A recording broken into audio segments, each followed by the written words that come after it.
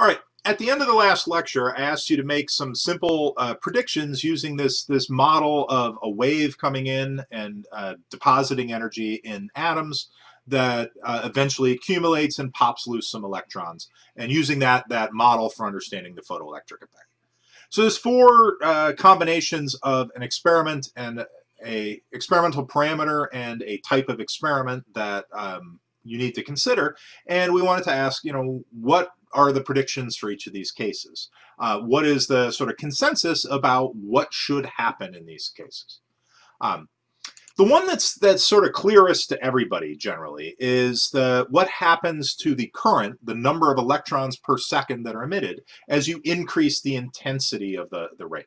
Right. If you're increasing the intensity, that means you're shaking the electrons harder, right? You're making a more violent oscillation. That's clearly going to dump in more energy more rapidly, and that would lead to an increase in the number of electrons per second. Right. We predict from this model that if we're shaking the electrons more violently, they should acquire energy more quickly. That means more of them per second should be knocked loose. Okay, so the number of electrons should increase as we increase the intensity of the light. The other question we can ask is, if we increase the intensity of the light, what do we expect to happen to the energy of the electrons that come out? And again, pretty much clear consensus that if you're shaking things more violently, you would expect that you're dumping energy in more rapidly. Those electrons are going to acquire extra energy in that process. They're going to pick up energy so fast they don't just come limping out, they're going to come screaming out, moving very rapidly. So we expect that we should get more electrons and electrons at higher energy as we increase the energy, as we increase the intensity of the light. Right? We shake them harder, we should get more of them, and they should be moving faster. The other predictions that are having to do with changing the frequency, and that's a little harder to understand, right? The number of electrons per second that come out as you change the frequency, it's not really obvious how the frequency is going to affect that. There might be some characteristic frequency associated with the atoms where, if you use green light, you get tons of electrons coming out per second because it's very easy to knock them out. But it's not clear what should happen there. Right? It's not clear how the number of electrons per second should depend on the color of the light. Similarly, it's not super clear how the energy of the electrons ought to depend. Again, there might be some resonant thing where if you push it, if you're shaking at exactly the right frequency, it's super easy to pop the electrons out and they come out with a lot of energy very quickly. But it's not really obvious how you would determine that, and that should vary from one material to another, and there's lots of things going on that it's not easy to say what should happen. So we have this sort of grid of combinations of experimental parameters and types of experimental measurements that gives us these four possibilities. And our conclusions are, as we increase the intensity, we should get more electrons per second. As we increase the intensity, we should get higher energy electrons coming out.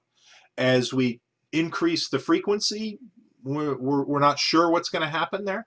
And as we increase the frequency, we're not sure what's going to happen to the energy. So those are our four possibilities that we think about. This is a very simple set of options, right? It's a simple set of things that you can look at. And so physicists started to look at it. Like this guy here is Philip Lenard, who was kind of a terrible person, but did some really pioneering experiments that nailed this down and showed what actually happens in these cases. When you do these experiments and you vary these parameters, what is the thing that happens? Now, in an ordinary term, we would set this up in a lab in ISC, and we would have you come in and use some idealized photoelectric effect apparatus and actually measure this stuff. Yeah, that's not happening while this pandemic is going on. So instead, we're going to have to do the next best thing.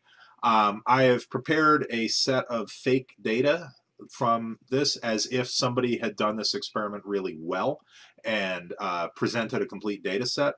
And I'm going to put that on Nexus, so share that with you. And you can open that up in Google Sheets, and your next assignment will be to do an activity where you open that up in Google Sheets and look at the results that come out and ask, are these results consistent with what we expect?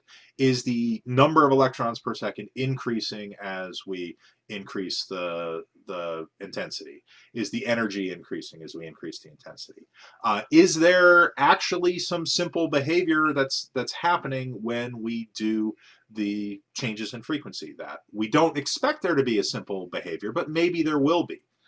And so these are things to look at. How do all of these parameters depend on all of the different properties that we have available?